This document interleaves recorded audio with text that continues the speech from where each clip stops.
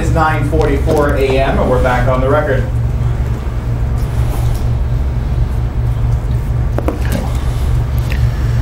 Okay, so we were talking before we took the break, Mr. Wickline, about the role of the sales representative as an educator, and you were saying that sales. Tell me again, if you would. What did you mean when you said that the sales representative is an educator? Well, I think they play a valuable function in providing, drug-specific information to physicians who, especially with a new product, they have sources of information, but a sales representative can bring them materials that help to ensure appropriate use of the product. That may mean something about anything from drug interactions to how to titrate a product, appropriate doses, or what the dosing ranges are as recommended in the labeling for the product. I don't think most physicians are going to take the time to sit down and read the entire package insert for a new product. And our sales representatives have gone through the training to understand that language and serve as a resource for that. But as I said, they don't always have the answer, but they have access to those answers if they can't answer questions. So I think that is one of the valuable aspects of a sales representative, if a physician takes the time to listen to them. And unfortunately, as you probably know, time is frequently limited for the interaction between a physician and a sales representative. Right, and oftentimes the interactions between a sales representative and a physician may be, measured in terms of minutes, 1, 2, 3, 4 minutes, something like that, right? It can be, yes. Did while you were at Mallinckrodt, did Mallinckrodt undertake to figure out what the average time of interaction between a sales representative and a physician would be? To my knowledge, they did not. Do you know what the average time of interaction between a sales representative and a physician was in general terms during the time you were at Mallinckrodt? I think that there was an industry suggestion that most interactions were in the range of only a couple of minutes, but that wasn't always the case. As an industry, we tried to get more time with physicians to be able to provide a full message, and that was accomplished by trying to either catch the physician during a break, during lunch. Dinner meetings were sometimes held if they were interested in coming to a speaker program. So there were also efforts to educate using peer-to-peer education as well. Okay. And in the communications between sales representatives and physicians or other prescribers, you mentioned this term fair balance, right? What does that mean in terms of the interactions between the sales representatives and the physicians and other prescribers? Well, I think I replied to that question earlier, but fair balance in my mind always was a balance between what the risks of products were and also what the benefits could be, because I think that's the equation that physicians use in their head whenever they're prescribing a product, is to evaluate what the benefits are versus what the risks are, understanding that all pharmaceutical prescription products have risks as well as benefits. Who determined what risks the sales representative should discuss with physicians? Well, it would have been all the people that were responsible and approved the promotional materials. So it went through a review board that included representatives from our medical departments, from legal, from regulatory, from marketing, and compliance. There were maybe others that I was never on those boards as a salesperson. They didn't think that was something that was our responsibility. Meaning it wasn't a responsibility of the sales division To develop the message. It wasn't the responsibility of the sales division. Oh, I'm sorry. Was it a division? How did you think of your sales group? Mark, just Mallinckrodt. Sorry, I'm talking about Mallinckrodt. Yeah. Unless I specify, let me just say this so we're all clear. Unless I specify otherwise, I'm talking about your time at Mallinckrodt. Okay. Ms. Scullion will ask about your time at Endo. Okay. So if I'm not careful and delineate that for each question, that's what I'm intending to do. Okay. Thank you. So could you repeat the question? Sure. It wasn't the responsibility of the sales division at Mallinckrodt to determine which risks the sales representatives would discuss with the physicians, is that right? All the marketing materials were created by a board of individuals made up from the departments that I just mentioned. Did the sales division have any role in determining which risks the sales representatives would discuss with physicians? No, I mean, sometimes that was dictated by the customer asking the questions. The customer being the physician? Yes. During the launch of Exalgo, which we're talking about Mallinckrodt here, I think the entire first visit that we had during the launch was strictly talking about risks. Risks specific to Exalgo? We went through, I think there were 8 or 9 points that were in a black box warning for the product. And so that was, we were trained on those first visits as we went around and introduced the product. It was really we couldn't talk about the product until we had gone through all the risks that were outlined in the black box.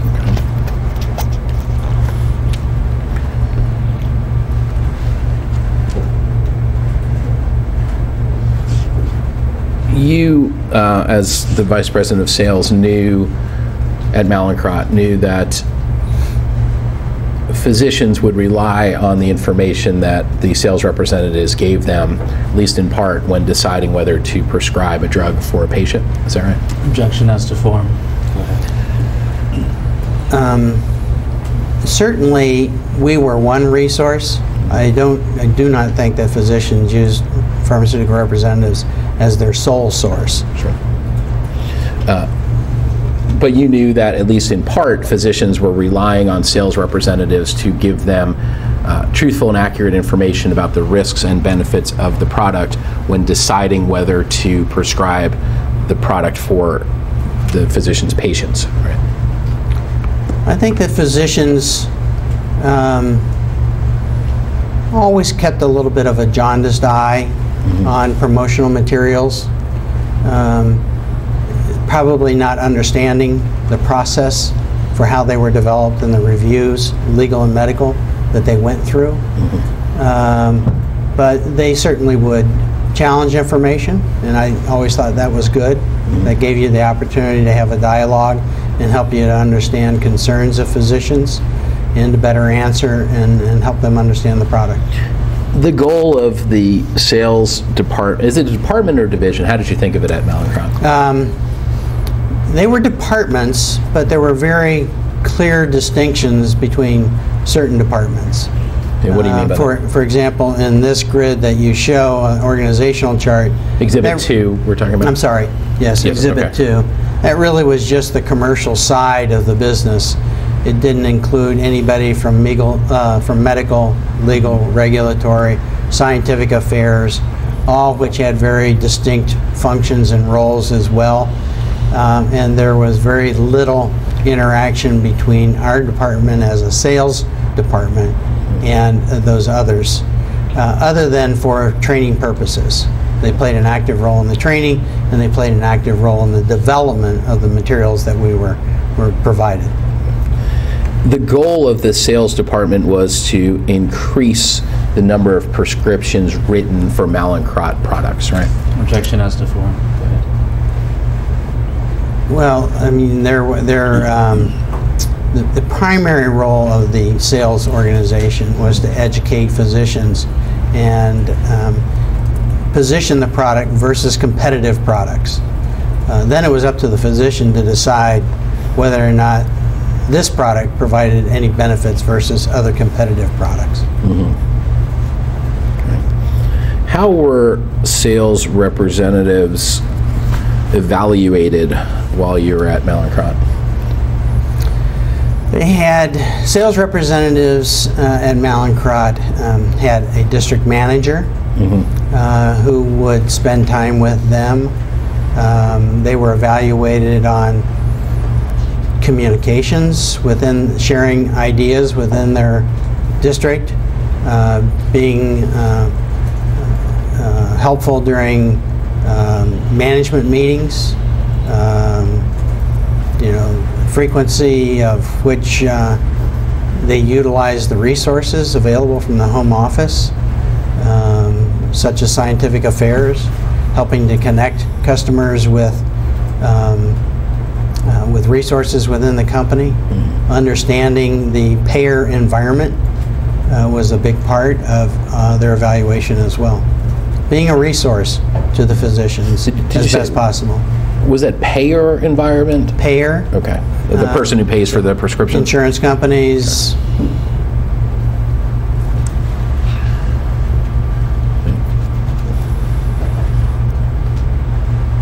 Sales representatives were given bonuses based on how many prescriptions for Mallinckrodt products were written within their territory, right? Objection as to form. Go ahead. Sales representatives had a compensation system that was primarily made up of a base salary, and then depending upon the company or depending upon the time, there was about 20 to 25% of their compensation that was represented by incentive compensation, but that could have been multiple products, and sometimes at Mallinckrodt it was as many as 4 products. So it was divided up over those products. The amount of the bonuses for sales representatives at Mallinckrodt was based on how many prescriptions for Mallinckrodt products were written within the sales representative's territory, right? Objection as to form. Go ahead. Compensation is a pretty complicated part of the business, actually. Right. I was just talking about bonuses. Bonuses were even more complicated. Okay. We hired outside vendors usually to put together incentive compensation for our representatives, and there were weightings against different products depending upon the amount of promotional time that they got, and how they were compensated could be a mix of several different things. In the majority of cases, at least at Mallinckrodt, we were measuring Exalgo sales versus our competitors. And so a primary aspect of that compensation was market share. How much were we able to garner from other medications that were out there? Because that product was only indicated for patients who had already been on other opioids. So our strategy as a company was to take market share away from other products. So market share became a big part of the compensation system. But compensation plans went out quarterly or every 3-4 months, depending on the time frame. And so they did change from time to time. I'd have to see an actual compensation plan to tell you how that one was created. So in general terms at Mallinckrodt, the more prescriptions for Mallinckrodt products that were written in a territory, the more money the sales representative would earn. Objection as to form. Yeah, that's not totally true. It is partially true. There were other factors. Okay. What was the biggest factor in determining sales representatives' compensation while you're at Mallinckrodt? Was it number of prescriptions written in the territory? As I said previously, every plan changed, and so I'd have to go back and look at a specific plan to be able to answer that question for you. But Certainly, total RXs were one component, but it may have been one of several components. Okay. Was it ever in your memory that total prescriptions written for a Mallinckrodt product was not the majority component in assessing compensation for a sales representative? Well, I'm not sure. We had some products that we were co-promoting with other companies, and they had their own incentive plans that we adopted, or that they recommended how we did it. And so you talked about all products, and every product was a little bit different. But certainly, as a sales department, the department is responsible for helping to grow the appropriate use of all products. Okay, I may have missed your answer in there. Let me ask it a different way. When you were at Mallinckrodt, was the number of prescriptions written in a territory the primary component in determining the compensation for the sales representatives? Objection as to form. The answer is probably not. Okay, what was the primary component in your memory? I'm not sure that there was a primary component. Okay. It was usually a combination of components.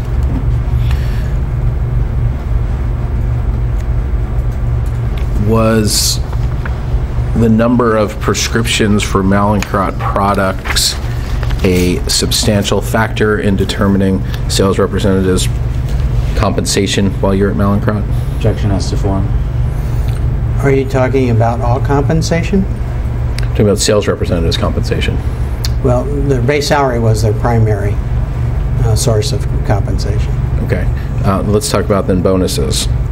Was the number of prescriptions for Mallinckrodt products written in a sales representative's territory a substantial factor in determining the sales representative's bonus when you were at Mallinckrodt? Objection as to form. The number of prescriptions frequently was broken out into total prescriptions. So once a patient was put on a product, they may be on that product for some period of time. And so we did at times distinguish between new prescriptions versus ongoing prescriptions. And so that was one aspect of the compensation, as well was market share. And frequently market share was at least as great a part of the compensation as were the number of prescriptions. Okay, so market share, when you say market share, you mean converting physicians who are writing prescriptions for competitors' products to physicians who are writing prescriptions for Mallinckrodt products? Yes, we did have a identified group of products that we considered competitors. For Exalgo, it was long-acting products that frequently were products that were written once or twice a day. The nature of their product allowed them to be used. They were considered medium to strong opioids, and that they had some kind of perhaps slow or delayed release that allowed them to be used less frequently. And so we had identified products that we were specifically trying to gain market share from. So replace what the doctor was currently using with Exalgo, but it was always a replacement because our product was only indicated for patients who had already been previously put on an opioid. Okay. They couldn't be opioid naive. That was in the language of the package insert, and we certainly made sure that our representatives understood that. So with respect to Exalgo, the goal, or one goal of the sales department, was to persuade doctors to prescribe Exalgo for patients for whom they were already prescribing a competitor's opioid? Objection as to form. Could you rephrase it? Sure. Or just repeat the question? Yeah. With respect to Exalgo, one of the goals of the sales department was to persuade doctors who were already prescribing a competitor's opioid product to prescribe Exalgo? Objection as to form. You know, I guess I would take exception to the word persuade. Okay. It was What word to would you- educate Okay. and help them understand the differences between Exalgo and the products that they were currently using. It was always up to the physician to weigh the benefits and risks of that product versus products that they were already using. The sales team, the sales representatives at Mallinckrodt were instructed that they should ask at the end of the interaction with the physician, they should ask the physician to prescribe Exalgo, right? Not specifically. We had gone through, you know, for some companies, and I was not a believer of this, is to, you know, use a statement like, you know, will you try it on the next several number of patients where you think it's appropriate. We always felt that at Mallinckrodt that was a little bit, sounded like a canned request that physicians objected to hearing. And so we would say things like, you know, more like, doctor, do you possibly see a place for this product in your current armamentarium? If so, would you consider prescribing it?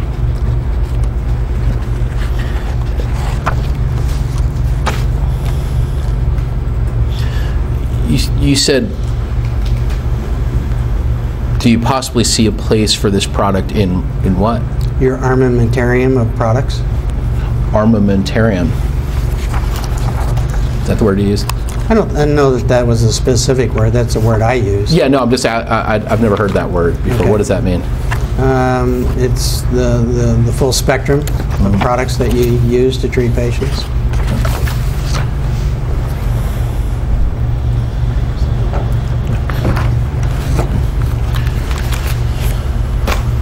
Well, I'm trying to keep my armamentarium of documents straight over here. I could send the sales rep to help you. I might need that, yeah. This one, okay. Okay, yeah, that's fine. Which is the next one you want to use? 7147? This one? Okay. Yeah, yeah. Yeah.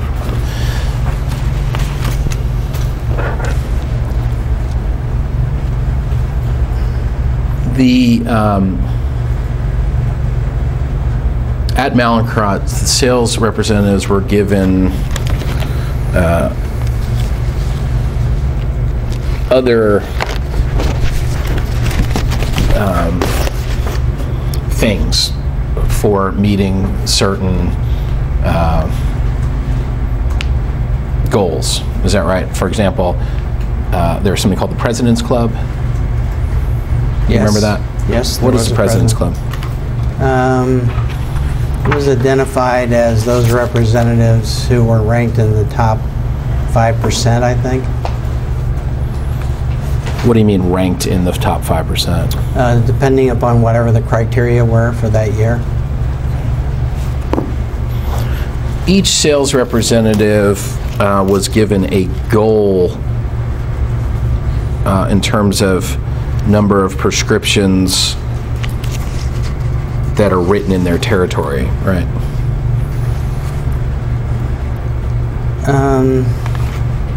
Yeah, I mean, I would have to go back and look at the compensation plans again. Prescriptions were probably one component. There may have been other components as well. Okay, do you recall there being quarterly sales goals set at Mallinckrodt while you were there? Yes, there were.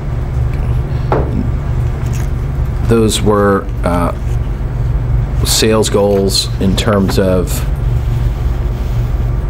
the number of prescriptions written, right? That component of it, yes. Yeah. Okay, were there other components to the sales goal? Market share was frequently one. There may have been others, but those would be two primary. Okay, market share just means the number of prescriptions that are written for Mallinckrodt products by physicians who were previously writing prescriptions for competitor products, right?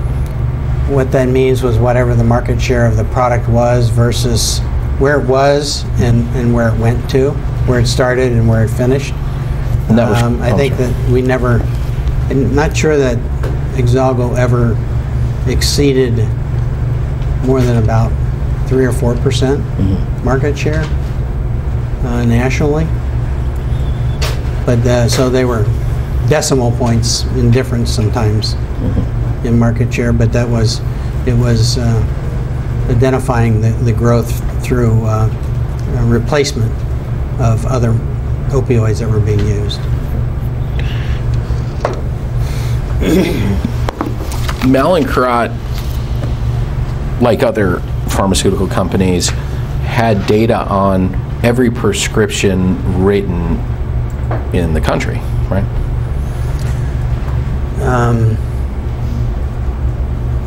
To the best of our knowledge, I mean, there's a projection methodology that's used by those companies that provide data. It's usually based upon anywhere from 30 to 70% of the prescriptions that exist within a geography, and then projected out. Okay. So it's not totally accurate. But this was the data that Mallinckrodt used, at least in part, to, among other things, determine the amount of bonus that was given to sales representatives, right? It was used to measure numbers of prescriptions. Okay. So Mallinckrodt relied on the data? Yes, we had to rely on something, and that was the best data that we had available. Okay. There are commercial companies that aggregate this data and then sell it to pharmaceutical companies? There are. Okay. Part of that data is information about how the particular prescription was paid for. Is that right? In other words, insurance versus government program versus cash? You can buy that as a separate add-on, and I think at Mallinckrodt we did have that information. So Mallinckrodt, during the time you were there, knew what, in general terms, what percentage of their prescriptions were being paid for in cash? Objection as to form. Paid for in cash? In cash, yes, sir.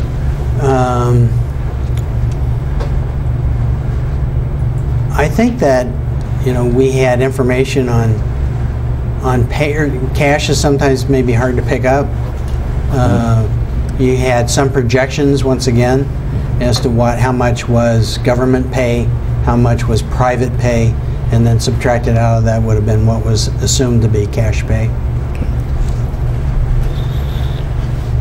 Why was that information important to Mallinckrodt?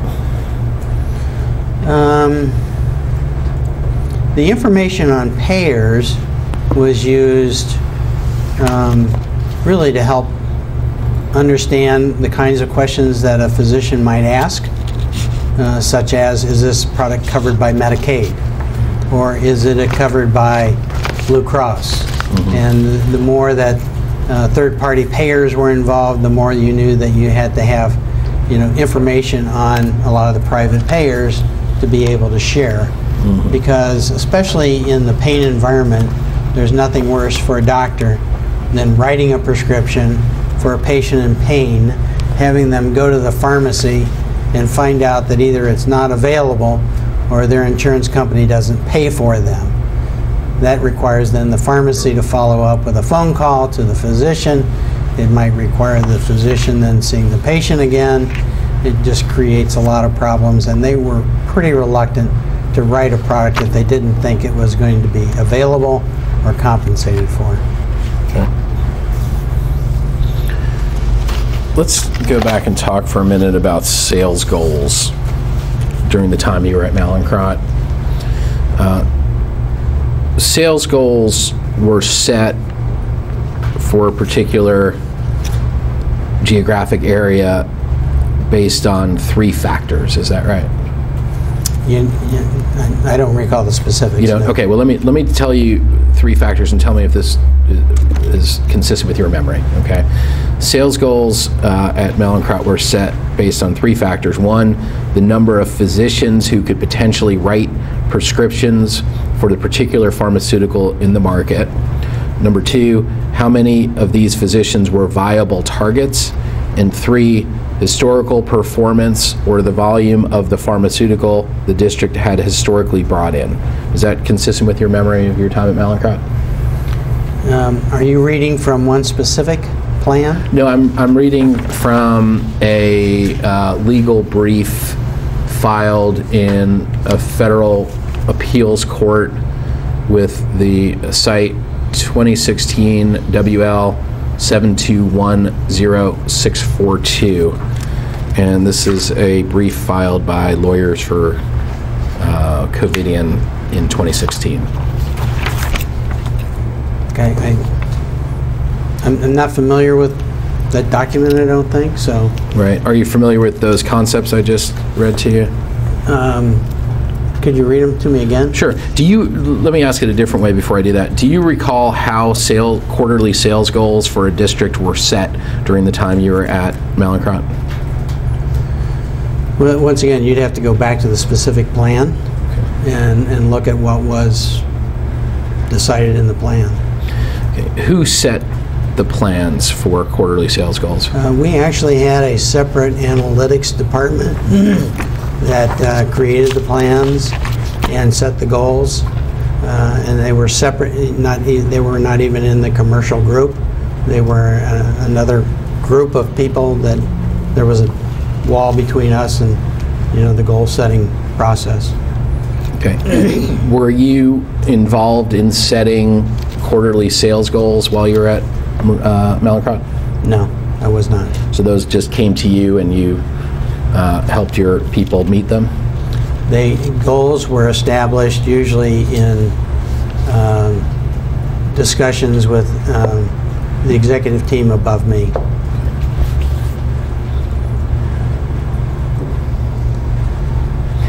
While you were at Mallinckrodt, do you recall that the sales performance was also measured by ranking the volume or the actual number of prescriptions coming out of each district? No, I mean, there were different expectations for different geographies. Not all geography was created the same. And so, and some products had more prescribers in a geographic area than others. And so that would influence goal setting process. Okay. Was sales performance measured, at least in part, by ranking the actual number of prescriptions coming out of each district while you were at Mallinckrodt? Objection as to form. Once again, it goes back to the components of the compensation plan, which, as I mentioned before, could have been several different factors and several different products. Do you recall at any time when you were at Mallinckrodt the actual number of prescriptions being a measurement of performance of a sales representative? It certainly would have been a component.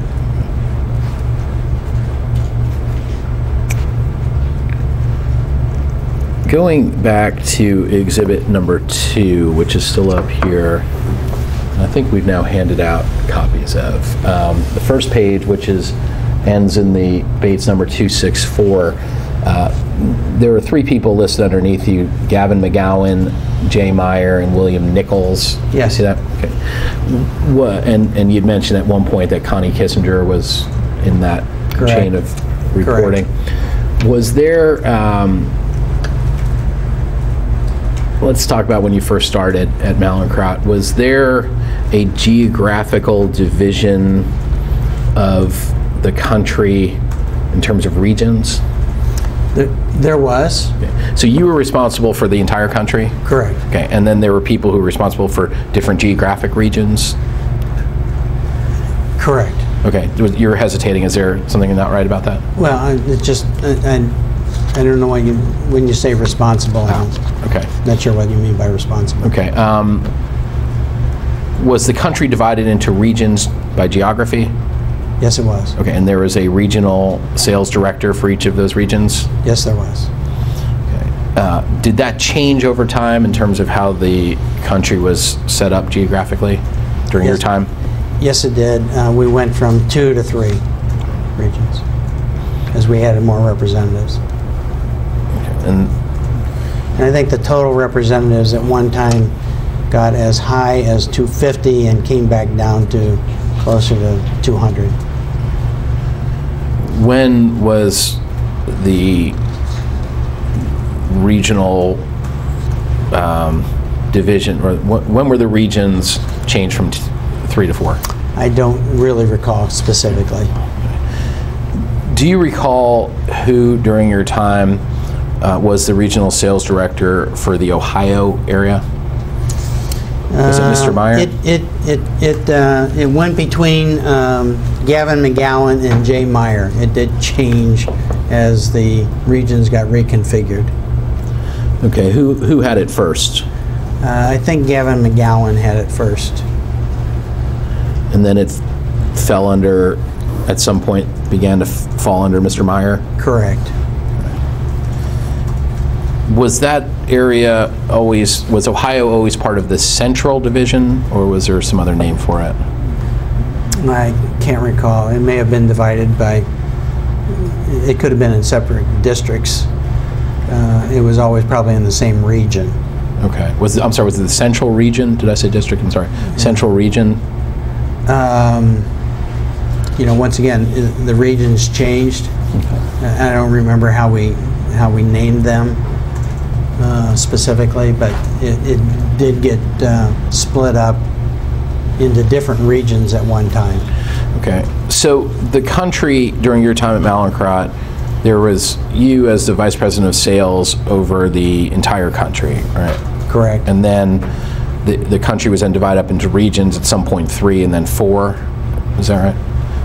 2 and then 3. Sorry, 2 then 3? Correct. Okay. At some point did it become divided into 4 toward the end of your tenure? Not that I recall. And then each region was subdivided into districts? Correct. And there was a district manager for each district? Correct. Did some district managers, were they district managers for more than one district, or was it one district manager per district? One district manager per district. And then within the district, there were sales territories as well, right? Correct. On average, about 10. Okay. So 10 territories per district? On average. Okay. Was there one sales representative per territory?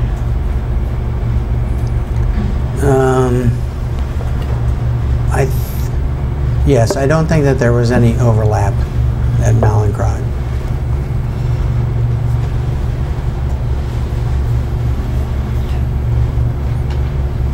Were the sales reps told what products they should be emphasizing during their interactions with prescribers? There were, based on the goals that had been set for a territory, there might have been different emphasis. It certainly, I mean, there were customers that might have been specific to just one product. We sold a product, Pensed, at Mallinckrodt that had indication for pain. It was a topical product for arthritic pain in the knee. And so there were specific, physician types that were identified for that product. And then if they had a lot of physicians of that nature, the weighting of their compensation might have been skewed one way or the other based on those products, as I recall. I don't remember all the specifics of that, but. Do you ever recall, while you're at Mallinckrodt, a situation where the number of prescriptions in a sales territory went up, whether they were new prescriptions or conversion from competitor's product to Mallinckrodt product, and the sales representative's bonuses went down because of the increase in the number of prescriptions? Object, that's a form. I don't know when you say that their compensation went down. Yeah, I said their bonuses. Let me. That was sort of a complicated question. Let me try it again. In general terms, when the number of prescriptions, whether they were brand new prescriptions for new patients or prescriptions where a prescriber previously was writing for a competitor product and now is writing for a Mallinckrodt product, in general terms, when those numbers went up, the sales representative's bonuses went up, right? Object as to form. Compensation was based on goal achievement. So their compensation would have increased as their percent of goal achievement went up, if it did go up.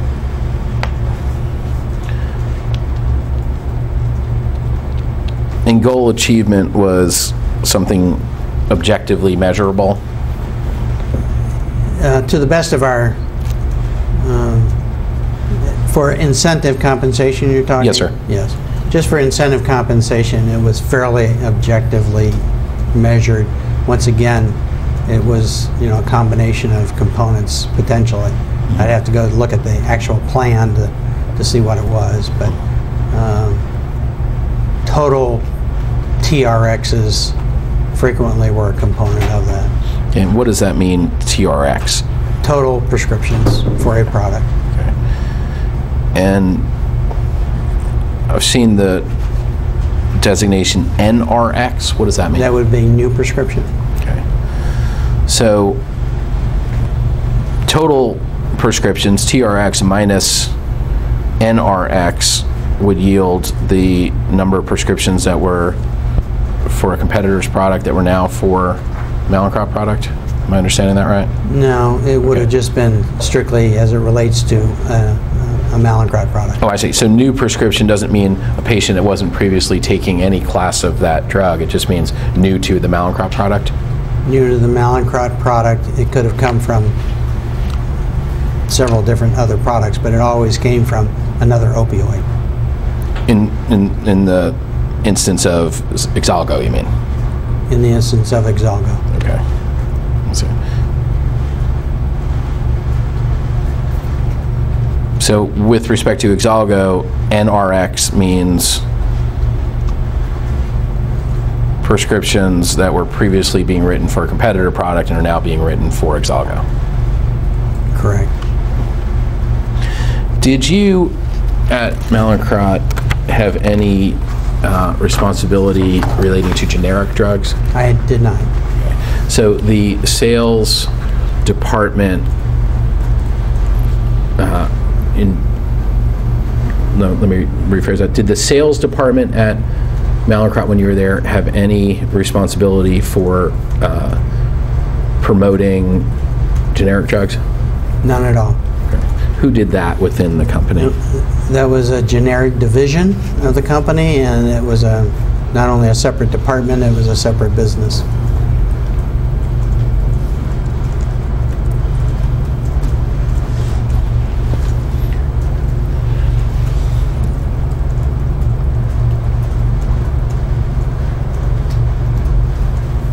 Who, if you know, ran the generic division of the company while you were at Mallinckrodt? I really don't know. Did you ever have any interaction with that department? There were, maybe once a year there would be a corporate-wide meeting, but nothing that specifically was involving our group. When you left Mallinckrodt, did you take any documents with you? No. Do you currently have any Mallinckrodt documents in your possession? No, none that I can think of. Do you currently have any? Separation agreement. Okay. Do you currently have any Covidian documents in your possession? I don't think so. Do you currently have any endo documents in your possession? Not that I'm aware of. Okay, you can cross that off your outline. You get paid extra for that? Yeah, I should. Should get a coffee or something out of it. Do you still have your separation agreement with Mallinckrodt? I do. Was there any provision in your separation agreement that says you're not allowed to say bad things about Mallinckrodt? Probably, but I don't recall specifically. It wouldn't have been stated exactly that way, I don't think. Yeah, the lawyers will get hold of it and make it much more complicated than that, I'm sure. No offense, Rocky, not you guys. I'm going to ask if you would to produce your separation agreement to us, and Rocky and I will talk about how to do that. But if you've still got it in your possession, which it sounds like you do, I'm going to ask for you to send it to I guess Mallinckrodt lawyers, and then you can send it to us. We'll take that under advisement. Okay.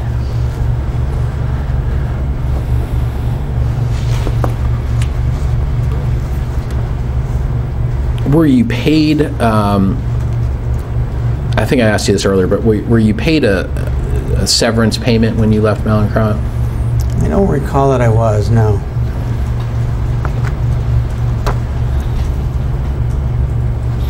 Were you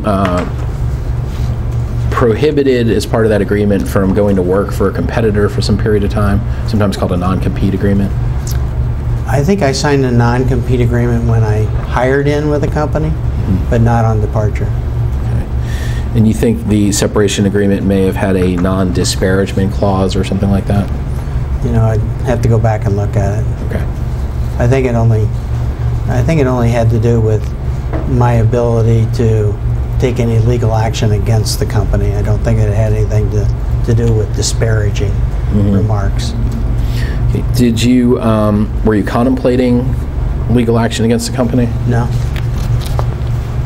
Had you discussed with the company that you might take legal action against them at that point? No.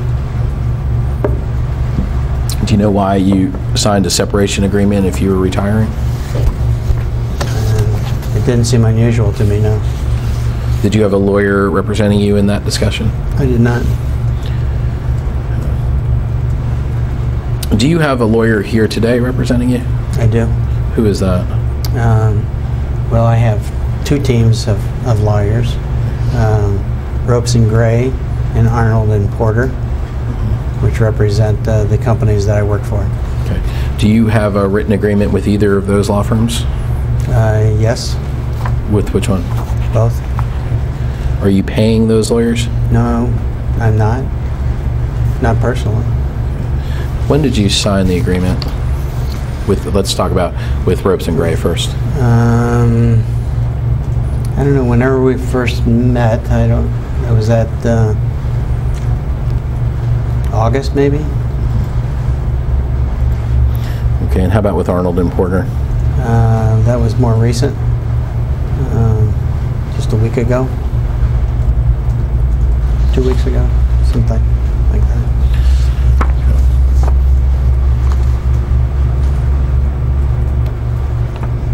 What did you do to prepare for your deposition here today? I had the opportunity to meet with my attorneys. Okay, which ones? The ones that are representatives from both Ropes and Gray and Arnold and Porter. Okay, when did you first start that preparation in terms of meeting with lawyers? Well, the first meeting was whenever I signed that first engagement letter, which was back in July or August or whenever it was, when we thought that at that time that this deposition was going to take place at an earlier date. Okay, and did you meet in person? Yes, not initially. Okay, initially you had a phone call? Yes. Okay, and then did you meet in person in the Fort Myers area? Yes, we did. Okay. For how long? I think we met for the better part, probably a day and a half. Okay. And who did you meet with? Do you remember the names? I met with both Rocky and Bill.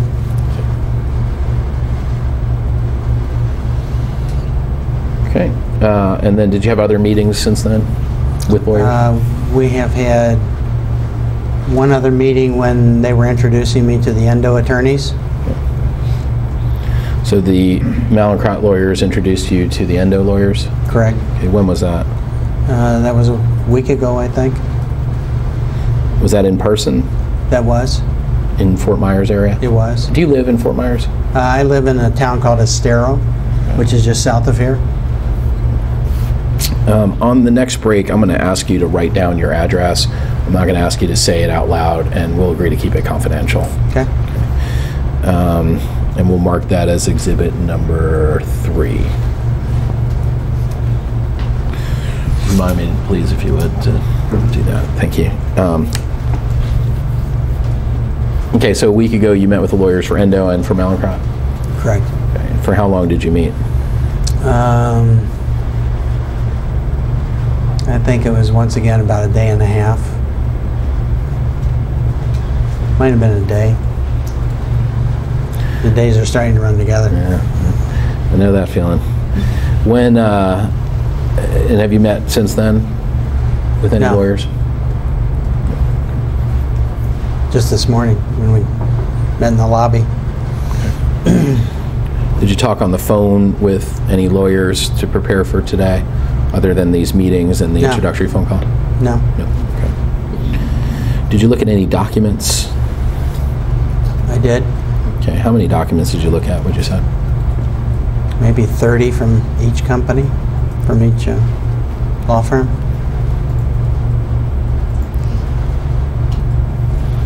Were these documents that you had in your possession, or these documents the lawyers showed you?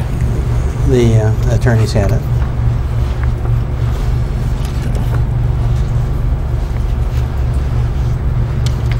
And I think they've been shared with you. I hope so. When you were at Mallinckrodt, did you go on any sales calls? I did. You did? Okay. On how many occasions would you guess? Was it a regular occurrence, or? Probably 6 times a year.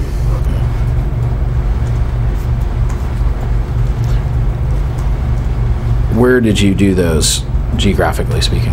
All over. What was the purpose of going on the sales calls? It was really just more an opportunity to hear what our customers were saying about our products, get their feedback. Was one of the purposes of doing that, going on the sales calls, for you to evaluate the sales representative? No, it was not. Were there others who rode along with sales representatives for the purpose of evaluating the sales representative? The district managers, that was one of their primary responsibilities, was working with the salespeople directly on an ongoing basis, and they would provide an evaluation based on that time together. But did they call them ride-alongs when you did it? Or? Yeah, something like that. Field trips. Okay. Where were you based when you were with Mallinckrodt? I was in St. Louis. So you would travel to other territories around the country to do these ride-alongs or field trips? Yes. Did you? They were usually not locally, but I think there may have been at least one that was local. Did you ever do a ride-along in Ohio?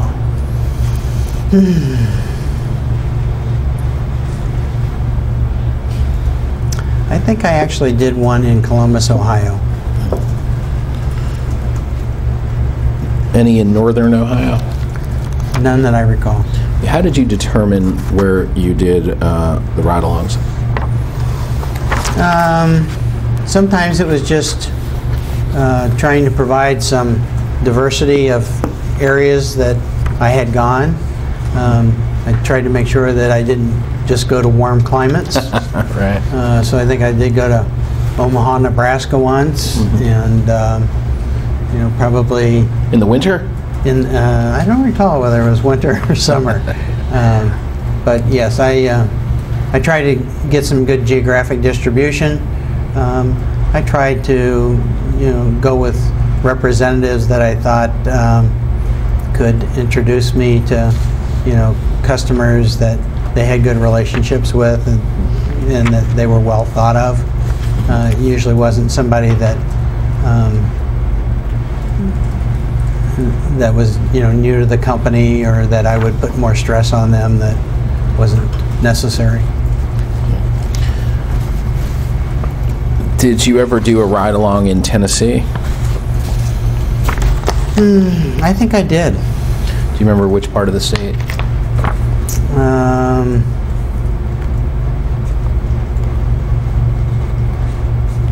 I think it was in Memphis.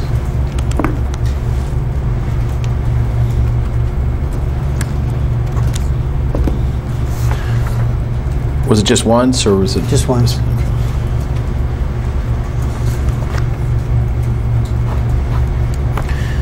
Was the sales messaging the same for the entire country? Yes. So the messaging that a sales representative in Ohio would be given is the same as a sales representative in Alaska? Yeah, when you say sales message as it relates to the product, the Yes, sir. message would have been the same. As it relates to payer information, it certainly probably was different. Okay. In terms of the risks and benefits of a particular product, the sales messaging is the same regardless of the physical location? That would have been the same. Once again, all the sales materials were provided to representatives nationally that had all the standard, legal approvals that I described earlier. Okay, so the sales messaging for a product in Tennessee or Ohio or California or Alaska, they were all the same? Correct. I mean, to the best of our ability to monitor that. What do you mean by that? Well, I mean, in one place, somebody may have put more emphasis on some aspects of the message that they were more comfortable with or thought was, more important to that customer. Our customers might have been slightly different, so. And that was in the discretion of the salesperson? That would have been at the discretion of the salesperson, but still using the approved promotional materials. And the approved promotional materials were the same throughout the country? Correct.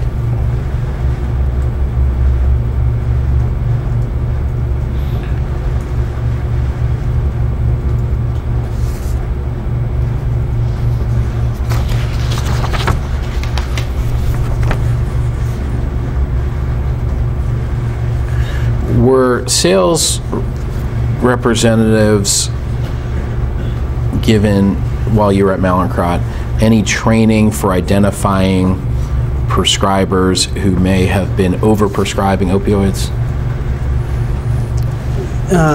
There was some training.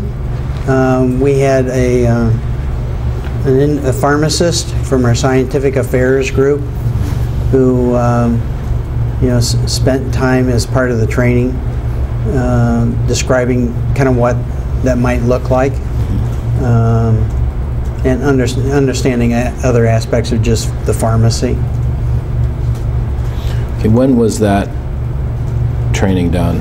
It would have been done for new hires, so somewhere during the first month of their employment. Who was the person from Scientific Affairs who did that I can't training? remember her name. It was a woman? It was a woman. Was it the same person during the 4 years you were at Mallinckrodt? I think it was. And part of that training was helping sales representatives identify prescribers who may have been over-prescribing opioids? It was, as I recall, it was training that helped to describe what an office might look like that had something suspicious going on. For example, license plates on cars from multiple states or out of state within the parking lot. People who would come in and out quickly who didn't seem like they had a very long visit with a physician, and maybe more numbers than seemed appropriate for good assessment of patients. We then had a process within our sales organization for removing anybody that was suspicious, and there was also removal of any goal attainment that was associated with that physician within their call plan. Okay, and what was the process for a sales representative to report a suspicious prescriber? There were forms that they filled out that went into the kind of analytics department. I think that it also had to meet with the approval of their district manager so that they weren't just removing a physician because they couldn't get to that physician, but that it truly was someone that we thought, was not, where there might have been something suspicious going on. Do you recall that happening while you were at Mallinckrodt? It was an ongoing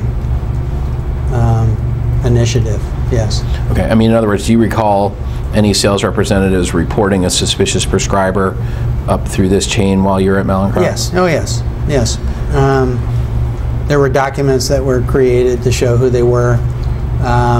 It wasn't, could have been, the report that I would get had multiple reasons, such as the physician had died, physician had moved, physician had lost their license, or suspicious prescribing.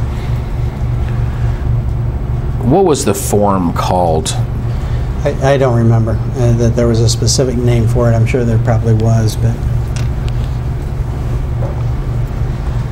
Was the form a form that could be used for removing a prescriber for any of those reasons? In other words, or was there... Yes, it was one form for multiple reasons. Okay, so there wasn't a separate form created for removing a prescriber No. who was for suspicious reasons? It was done quarterly, usually. So there was just one form.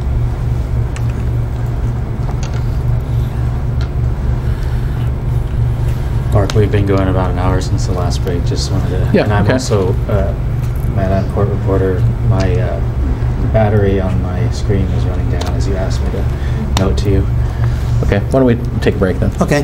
Time is 10:45 a.m. We're going off the record.